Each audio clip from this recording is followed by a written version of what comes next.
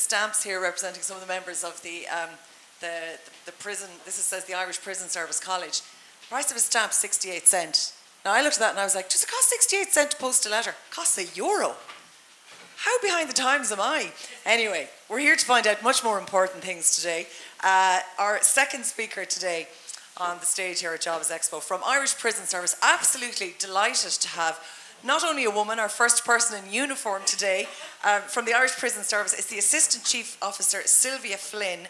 And we did have a bit of a chat earlier about some very interesting aspects of the story. But I know you were going to talk a bit about the training. So if you want to come over and talk here so that people can hear you. I'm fascinating. I know you have a stand here in Croke Park as well. Correct, so yeah. if you do have questions, you can go there afterwards. But we might even have time at the end for a little bit of a Q&A. But for now, can we give her a lovely warm round of applause? And I'll leave Thank you in you. the capable hands. Good afternoon, folks. You're all very welcome here. I'm just basically going to go through a PowerPoint here with you. And again, if there is any questions, if I can answer them, I'll answer them here. If I can't, if you come down to the stand to us, because I have a member of our HQ department there as well, and we'll try and answer your questions. And if we can't, we will take your details and we'll send on the answers to you. I think that's the best I can do for today. As I said, I'm Assistant Chief Officer Sylvia Flynn. I've been in the prison service for almost 15 years. I've worked in the female prison, the male prison, and now I'm based in Portlaoise in the recruitment training, where we recruit all staff that come through recruitment now will come through us in the college. So you're all very welcome. We've done that one. The content of this today is just basically about the Irish Prison Service, the role of the prison officer, a typical day in the prison officer, and the training involved. Now, just to mention as well, we also have clerical prison officers that we're looking for at the moment. This is based on recruit prison officers. Clerical staff as well, if you're interested in the clerical side of the prison service, again, it's through public jobs, the same as prison officers. You apply for the job in public jobs. It's a nationwide campaign. We get a panel then from public appointments, and we try and facilitate people living near, if they're from Cork, we try and facilitate them in Cork prison, likewise in Limerick or Dublin. So if you want any further information about the clerical, it won't be in this briefing here, but it will be at the stand, okay? Any questions and answers? What do the prison service do? What's our mission? Our mission as staff there is provide safe and secure custody, the dignity and care and rehabilitation to prisoners for safer communities. And our vision is a safer community through excellence in a prison service built on respect and human dignity. Basically, this means the revolving door system. For years, prisoners have come in, gone through the system, done their time, come back out, and no benefit. What we're trying to achieve is, if somebody is put into custody, is to try and point them in the right directions, facilities, schools, workshops, so that they can upskill themselves, to stop them coming back in through the prison service and try and make a better living for themselves. That's just basically the Irish Prison Service estate. It's just to show you, some people might know of all the prisons we have and where they're based. So if you are from down the country and you don't realise there's a prison near you, we have open centres in Loughlin and we have an open centre in Shelton Abbey. Open centres are basically where the prisoners progress through the prison service and go to the open centre coming towards the end of their time. They can go out and work all day. They would basically be in the open centre. They can leave at 9 o'clock in the morning, go out to a job, come back. That is how the open centres work. They're a much, much more open, brighter facility, and it's just about reintegrating people back into the community. You could have somebody locked up for 30 years, and I do recall somebody in this situation when I first joined the job. They were 30 years or more in prison. They'd never seen a mobile phone. They'd never seen the euro at the time when I joined, and then there was no reintegration back into society for them. They were just, yeah, thanks, you've done your time, and off you go. But they didn't know how to adapt. He stood outside a shop, he told me, because he ended up coming back into prison because he didn't know how to adapt outside. He felt safer in prison. And it was basically, he stood in front of a door of a shop for about 20 minutes one day. He forgot how to open a door. He was so used to having people open a door for him. Little things like that that we take for granted every day because we go in and out doors. When you're in prison and custody, people have to open doors and gates for you. You're told when you're going to go to workshops, you're told when to have your breakfast, but it's not like you're going to have your breakfast. These are all routine, and we have to have routine, and that provides safer custody for everybody. So you're told when you're eating, you're told when it's time for lockup, and you have to remember at lockup, you're put back into a cell at 7:30 in the evening, you remain in that cell until 8 o'clock the following morning. So if you get a little peckish during the night, you can't run off to McDonald's, can't run off to the shops to get something, or downstairs for a grand cold glass of water out of the fridge. You know, it's the little things that we appreciate that they don't have when they're locked up in custody. There are a lot of challenges in the role of a prison officer. Does anyone here want to comment and tell me what challenges you might think You'd face in the role. You're all very quiet. No one. Personal safety. Personal safety, yep, that's a big one. Nobody else? I think how to deal with them, they're different. Communicating, yep. Basically, we'll go through some here. So we have stress levels and we have time here. There's personal stress, your own stress that you might bring from home, but you have to leave it at the gate. People forget that. We all have lives too. We go home, we have the kids, we have the routines, we have getting them from A to B to matches, lunches, the dogs, the husbands, the wives. You know, we've the personal stress. You're searched every day. You know, like when you go through the airport and you're searched in the system, prison officers are searched every day. Some people can find this to be a very claustrophobic environment, uncomfortable, but you must get used to these things. You're searched on a daily basis. 12-hour shifts, unsociable hours, every second weekend, festive occasions. Basically, you work, say your first week, you work Monday, Tuesday, you're off Wednesday, Thursday, you're in Friday, Saturday, Sunday. Vice versa, the next week, you're off Monday, Tuesday, in Wednesday, Thursday, off Friday, Saturday, Sunday. But then you have your unsociable hours, which is your overtime, your AH as we call it. That has to be taken into account as well. And everybody does that as well. Every second weekend, so you're missing maybe family occasions, football matches of kids, whatever the case may be. Festive occasions. We don't close, unfortunately, at Christmas and let everybody out and they can all come back in again. Staff end up working at Christmas, and it's hard on staff working Christmas because everything is based on seniority in our job. So if you have young kids, you may miss some Christmases, you may miss birthdays, Easters, St. Patrick's Day, bank holidays, but it's done on a roster basis. So you won't do them all, but you will do some. Social media, the surgical removal of the phone from you, which I like to call it.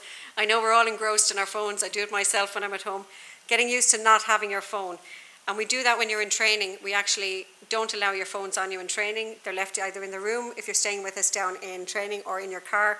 And the reason for this is it's not just for you. It's getting your family used to not being able to contact you and how to contact you if there's an emergency. It's not just about keeping you tuned in class and keeping you away from Facebook and all the different forums out there, but it's getting your friends and family used to you not being able to answer them straight away. So that's a big thing. And you'll have the phantom vibrations of the phone for about 3 weeks afterwards in your pocket, thinking it's still going off when you're in the middle of the prison. The lack of appreciation for the role. Anti-heroic. It's not the Hollywood stereotypes we all see on the TVs. There is a lack of appreciation. We don't wear capes, but we do save lives. We do change lives. Okay, so there is a lack of appreciation for that role. We're not out in the front line. You know, you'll see guards out there doing their job. You'll see ambulances save lives. You'll see firemen save lives. Ours is done behind a 30-foot wall. You don't see it. So there is a lack of appreciation for it, but it is done. And we do stop fires as well. We're everything behind the 30-foot wall. Those are the social isolations. Next, we have the requirement to contain your own emotional responses, such as shock, fear, and sadness. If something happens, if somebody dies in custody, I have witnessed it myself where somebody took their own life in custody. It is a shock to the system. There is a high, the emotions are all over the place, but you have to remember at the end of the day, it's somebody's either son, husband, father, you know, if you're in a men's prison, or wife or daughter in a female prison. It's not a prisoner, it's a person, and that's why we try and break the stigma that people think of the prison. It's all prisoners, they're people. The threat of assault, most people will think of that one of themselves. I can personally say I've had threats of assault, I've been assaulted, I've had things happen to me, but I'm still in the job. I like my job. I'm not going to let one bad experience determine my career. And it is, prison service can be a job or it can be a career for you. You can come in, you can clock in, you can do your 12-hour shift, sit on your landing, make sure everything's okay, do something, or you can come in and make something of yourself. You can upskill yourself. There are courses available to apply for. I know a colleague who went through Cambridge through the prison service. You know, it is there and the facilities are there for you. You deal with challenging people, people suffering from addictions, mental health and behavioural issues. There is people put into custody that shouldn't be in custody for mental health issues that need to go to other locations, but unfortunately they don't. You're not trained in that, but you do the best you can at the time. We do have other facilities in the prison where we have psychiatrists, doctors, nurses on site 24 hours, 7 days a week. But it's not always the case when you're on the landing. They might not be there just at that time for you. So you are dealing with challenging stuff. Protecting and caring for people convicted of morally offensive crimes. Sex offenders. That would be the morally offensive crimes. People, anything to do with children, old people, and so on and so forth. but you have to keep your opinions to yourself. You are there for one reason and in a professional manner to do your job to provide safe and secure custody. Protecting and caring from people, and that was the compassion and fatigue. Uncertainty over daily tasks. So your tasks could change on a daily basis. You could be a class officer, then all of a sudden you might need to be, there could be an escort to a hospital, there could be an escort to court. So your role might change during the day, but you adapt to that role and your training will provide you with all the security for that. Your colleagues assaulted. One of your best friends could get assaulted. Yes, I've known people, and it is hard, and it's hard on you, but it's also, prisoners do feel it as well. All right, because they do, I know that we have a rapport with people. If something happens, somebody in the service, prisoners will leave and say, oh, is he okay, as well as the staff. You being assaulted yourself, a death in custody, an investigation. If somebody makes a false allegation or any allegation against you, you're under investigation. But once you follow the guidelines, procedures and protocols, you should have nothing to worry about. All right? Disturbances, riot situations, they do happen. They are very, very rare, I have to point out. We have specialised equipment in the prison service or method of entries to deal with riot situations, to deal with any major incidents, and thankfully we very, very rarely have to use them. So those are all the kind of the stress levels that you have within the job. This is one of my favourite pictures with the prison service, because it is the jail, as they say, the prison, but it's also it's a mental health facility. Our single greatest strength is our ability to communicate, engage and demonstrate humanity. Resilience, your own well-being and mental health, and I mean that's everywhere now in schools and colleges and everything for well-being. The need for authentic supportive interactions. Every contact counts, and I can't stress that enough. Every contact you have with a prisoner in the prison service counts. Whether it be a positive or a negative, it does have an impact, but we would hope it would be a positive. We have an ex-prisoner comes in to talk to recruits in their training, and he went from the lowest of the low to selling nearly everything that his parents had owned to what he had owned for a heroin addiction. He then turned his life around, and now he's doing a master's degree. So, and when I spoke to him one of the days, he said the reason he was able to do this is one officer had faith in him. The third picture there is down to the D Division in Mountjoy Prison. It's just to show you exactly what one of the landings looks like. We have grounds workers. We have an officer just walking up the landing having a chat with a prisoner. That's a class officer. Just every day you'll stand and have a chat. And then there's one of the yards there to show you. They have like goalposts and stuff in the yards. There's phones in the yard so they can make their phone calls. It's a diverse and ever-revolving role of a prison officer. Again, we have workshops. That's one of our control room facilities there. You can see every officer would work in these areas. You don't have to be specialised to work in the likes of control room. You can be working there at any stage. Then the multidisciplinary meetings there, you would have staff, you would have probation officers, nurses coming together to check on prisoners, especially if they're looking for temporary release or if they're coming up for parole. The role of the prison officer itself, you carry out secure duties, safe and secure custody. You're dealing with issues such as bullying, assaults, substance misuse and self-harm. Having an awareness of prisoners' needs, vulnerabilities and taking action. You encourage prisoners to deal with personal challenges through offending behaviour programmes. And incentivise regimes. Incentivise regimes is a new campaign that was brought into the prison service. Basically, there's 3 levels of IR. There's basic, standard and enhanced. If you're complying with what we want from you as a person, as an individual, and this means engaging with the services. It's not just me telling you, you do this, this and this. This is you either engaging in schools, engaging with teachers, engaging with psychologists, the doctors, everybody. You go up the next level to standard. You start on standard, you go down to basic if you're not engaging, and you go up to enhanced. When you go up to enhanced, it increases things for you. It's like a reward system. You will get extra phone calls, you get extra visits, you get extra shop orders inside in the prison. And this, to me, this is great because you see people on the incentivised regimes, the families coming in to visit. The visiting area itself is different on the enhanced to the normal visits area. The normal visits area, you have screens if they're being caught trying to pass drugs or any sort of paraphernalia. You have the normal visits where you're sitting on one side, there's a desk in between and someone sitting on the other side. Or you have the enhanced, where it's like sitting in a coffee shop.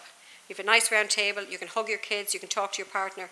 And I've seen people that come up to visit their partners in prison saying to them, if you go back down, I'm not coming up to visit you. Because they don't like sitting in those other areas, the families coming up. So if they don't do what they're supposed to do in prison, the families say, I'm not coming back up here. I want to visit you in this nice area. I don't want to be visiting you there. So they put pressure on them, which helps us as well. The ISM then is, again, the ISM link in with prisoners to point them in the right direction on schools. They do an interview with them when they're committed into prison. There's nothing more challenging, and I've seen it, than a grown man, for example, because me being a woman, I would say a grown man, being admitted into custody, shaking and crying because they have no idea where they are, what they're doing, what's going to happen because they've never been in prison before. It is quite a shock to look at somebody experience that. And the first thing you can do as a person is be a person and talk to them. Are you okay? Does your family know you're here? Because sometimes people are locked up and the families don't know where they are. And that's a reason they could be stressed and they could be upset. Does your family know you're here? If they don't, do you need to make a phone call? Is there anything else? Do you smoke? They might have been in a cell all day. They mightn't have been fed, because they were going in and out to courts. They might have missed their meals. Little things like that will take the levels down, the stress levels down for somebody, and makes them human and makes you human. And your interaction will be much more positive. There's no point in you standing there going, right, you're in here, yeah, right, in there, because you're searched. When you come into custody, you're searched. Top half is searched first, then the bottom half. That's itself is a shock to the system for somebody who's come into prison. And it's not nice for you to do it as a human. I wasn't born to do that. I wasn't born to put cuffs on people. But I do it. It's my job. But it's how you do it. Upholding respect for prisoners, their property, rights and dignity while promoting these values among the prisoner population. Fostering appropriate relationships with prisoners. Ensuring standards of hygiene and cleanliness are maintained. And recording and reporting. Again, all that there is just making sure they keep their own cell areas tidy. It's like being at home with the kids. Keep your room tidy. It's for their own well-being. If they're in a messy cell, their well-being might go down. Their health might go down. So you need to maintain. If you're running a particular landing or standing there, you're the class officer, you need to make sure everything's working, cells are clean, prisoners are acting appropriately, that they're being respectful to all the other prisoners on the landing and to you and to other colleagues. So it is a diverse role. I enjoy working as a prison officer. As I said, I've had incidents happen to me, but I actually do love my role. I love working with people. People often think I'm mad for the work I do, but I absolutely love the role itself. It's not for everyone, and I'll be 100% on that one. We've had people in training who have completed their 12 weeks, passed all their assessments, and decided on the very last day, it's not for me. We've had people on week 2, week 3 of training decide it's not for them for a multitude of reasons. But if it's not for you, you need to make that decision. There's no point in you staying in the job and being absolutely bitter for 30 years. It's a 30-year is what you have to do as a prison officer, but you have to retire at 60. The age limit is between 18 and 60. We had an officer last year who was recruited at 54, so he can only do 6 years.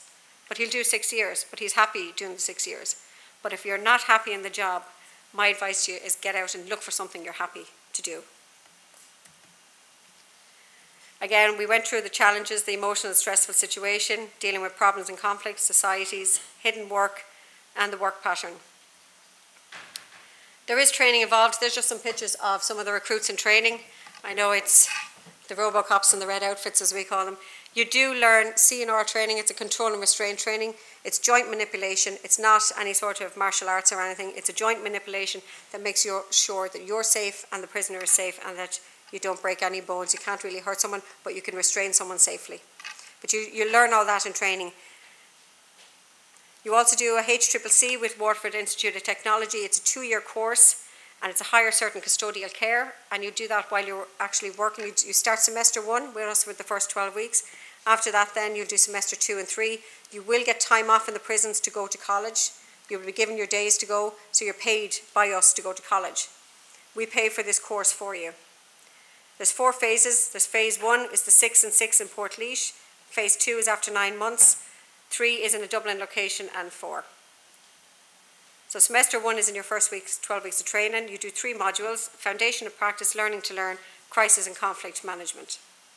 Semester 2 is in the next 12 weeks in a central Dublin venue. It's normally, I think it's Marino is where we are at the moment. And you do your next 3 modules in custodial practice, equality, diversity and cultural and social awareness, and workplace reflective practice.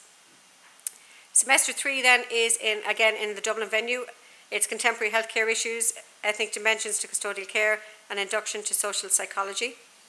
And semester 4 is in the last 12 weeks, human rights, criminal justice, criminology, penology, and the work reflective practice project 2. Some of the employment conditions. You'll enjoy the benefits of a civil service and associated employment. You'll be required to work flexible shifts. Rosters are prepared and made available to staff in advance. You'll actually know what you're working a year in advance, which is great. You can plan your life. I know it for the next 5 years because you can just know how to work out the system. In general, all recruit prison officers will be assigned a roster which will require attendance every second weekend, night duty, some public holidays and festive seasons. Prison officers are also required to work an additional hours band. It's a maximum of 360 hours per annum, which will attract additional payments. Prison officers generally work from 8 a.m. to 8 p.m. on a roster and a fortnight cycle. Just to highlight there, some recruit prison officers may be assigned an 8 to 5 roster on assignment to a prison. Just there may not be any spaces on the roster, so they assign them 8 to 5 until the positions become available. That last bit has slightly changed. Dublin-based competition, you could be based there up to 5 years. Because the last major recruitment we had was over 30 years ago, there's a lot of people due for retirement. So our transfer lists are really depleted. So if you joined the job 15 years ago, you would have been waiting 15, 20 years to get to Cork, Limerick, Castlereagh. Now we reckon recruit prison officers by next year will be going straight to Cork, Castlereagh and Limerick if they're looking for it. Now they could also be sent there if they're not looking for it. We have to keep that in mind. For years it was always everybody went to Dublin and people were trying to get down the country. Now it's people are going to the country and might be trying to get back to Dublin, which it'll move a lot quicker anyway, so it's a good time to join the prison service if you're considering joining. We went through the rosters earlier on. They're Saturday, Sunday off, Monday, Tuesday in, Wednesday, Thursday off, and then Friday, Saturday, Sunday. And the same then on the following week, pattern changes, Saturday, Sunday on, Monday, Tuesday off, in Wednesday, Thursday, Friday. Or Wednesday, Thursday, sorry, off Friday. Your annual leave, a recruit prison officer is entitled to 160 hours, which is 20 days per year. The arrangements which currently apply to the prison service in respect of unearned rest days and free days in lieu of public holidays will also apply. To ensure sufficient staffing is available, annual leave is granted in a structured and planned manner, and it's a total of 216 hours per year. Different annual leave entitlements apply on appointment to prison officer grade. So your leave will go up as your grades go up as well. No routine leave is granted during 12 weeks of training. We state that it's births, deaths and marriages only in training if you require leave. So if you have a holiday booked and say you get through the process and you're due to start in a group, just hypothetically you were due to start in November's group, because we have another group starting in November, that group is full and we have a group in December for this year. Our recruitment then is starting in December, January for prison officers for next year. But if you had a holiday booked in December, I would say to you, hold off, don't go into the November group, join the December group after your holiday, because you will not get leave for it. And again, we advise anyone, if there's a baby due, hold off, because you will get time off, but you'll only get 1 day as the daddy if you want to go out and during training, and it's not nice, and we all want our partners at home with us when we have kids, so just keep those things in mind. If you have anything planned, or if there's a big family occasion coming up, there's a wedding out foreign, just keep those things in mind. So births, deaths and marriages, we said only in training. We have a probation process. The probation is an extension of the selection process. It's for 12 months. You have no right of appeal in the first 6 weeks, but you have a recommendation re-probation at 9 months, and you have a right of appeal. Suitability, it is down to your behaviours associated with the competencies, behaviours associated with the values, performance, which is a PMDS, and conduct attendance. Information, your line manager reports down to the HR statistics, and it's reviewed at 3 months. So after your 12 weeks training, your first probation is done. After 6 months, it's done in the prison, and again after 9 months. The competencies that we look for are directing others, supporting others, conscientiousness, resilience, adaptability, information handling, and communication. And our values, the tips, are teamwork, integrity, potential, safety, and support. So remember those. And if you look up our website as well, www.irishprisons.ie, you'll get all the information in relation to recruitment. Those values and competencies will help you with your application forms. So basically what happens then is once your security clearance is done and you've all your other, you've your interview done, you've your physical test, your medical, then it's just down to offering you a contract. And then it's up to you to sit down, look at the contract carefully at home, decide if you're ready to join whatever group. Just to show you there on some of the groups, Our next group, as I said, is due in November. That group is full. December, I think, is almost full. And then we will be recruiting December, January. So by the time that campaign ends, it will be by the end of January, February, I'd say, when they start giving us panels of people that have gone through the process. So then we will have 20th of January is the next group, 2nd of March, 27th of April and 2nd of June. Basically the first group there, guys, that is the first 6 weeks of training. Then you move to the second 6 weeks, which is in our West Dublin training facility. Anyone that did start or will be starting in the next 2 months will be off for Christmas. Because we'll be off for Christmas. And they'll be down training with us. So you'll be off for Christmas if you were starting and you were joining in any of the groups there. As we said earlier on, the role of the prison officer, we can't stress it enough, is not for everyone. It is a very challenging career, it's a very rewarding career, and it's a varied career. So that's all I have to say on it from here, but if you have any questions, or if I can answer any of the questions, I'd gladly do that. I have to say, that was fascinating. It's a lot of information, I know. Yes, yeah. I don't like doing PowerPoints too much because it's an information overload as well, it can be with all, but anything we talk about here today, you'll get this maybe twice again when you're starting career, because we can't emphasise, we go over probation, because we have to keep people informed of the probation process so that you're fully clear on how long you're on probation, how long you're... And I know that you have Leisha, who's in the middle of her training. Yes, Leisha's on the stand with us today. The other girl that's on the stand with me today in uniform, Leisha is on week 6 of her training. So if anyone wants to talk even about the training process, she's currently doing her training. She hasn't started any of her assessments yet. She's done some of her reflective practices and stuff, but her big assessments haven't started yet. So she's all them ahead of her, and she's here today talking to people, which is great. You know, it's confidence building as well for her. Yeah. So we probably have time for maybe one question before we wrap things up. Anyone want to throw a question, or you're absolutely free to go down and chat to the guys at the stall? No, maybe that's it then. They'll all be coming down to you afterwards. I know, I see some faces that we chatted to earlier. Yeah, so it's great. It's funny because while you were doing that, I was thinking, my stomach was in knots, and I was thinking, I could not do that job. But I know there's probably people here whose stomachs are churning with excitement, thinking, I could totally do that job. And there's people who actually, even up to the day before they come down to us on the first 6 weeks of training, they're going, I nearly didn't come down. You know, my stomach was a knot. And what I would say to people like that is, give it a chance. If you're